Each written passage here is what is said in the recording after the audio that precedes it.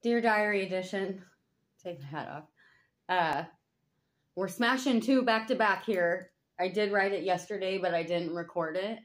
And everything's going to get uploaded tomorrow. So I'm going to tell you, for Truth Tuesday, and it was a hard day.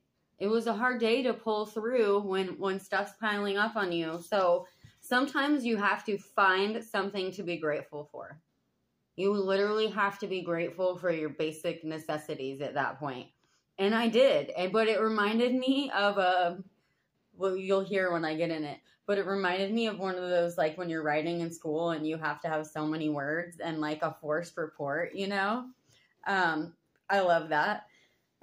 Luckily, I'm not being graded, right? So, like I said, I was discouraged. And so today I am grateful to be warm and dry. I think that we oftentimes take that for granted living in the modern world. I woke up a bit discouraged about lingering bills, but I dug deep into my resourcefulness and made forward movement.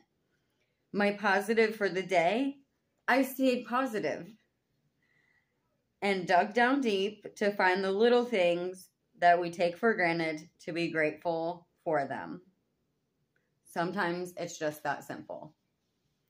And the verse at the bottom of this page is, He is so rich in kindness and grace that He purchased our freedom with the blood of His Son and forgave our sins.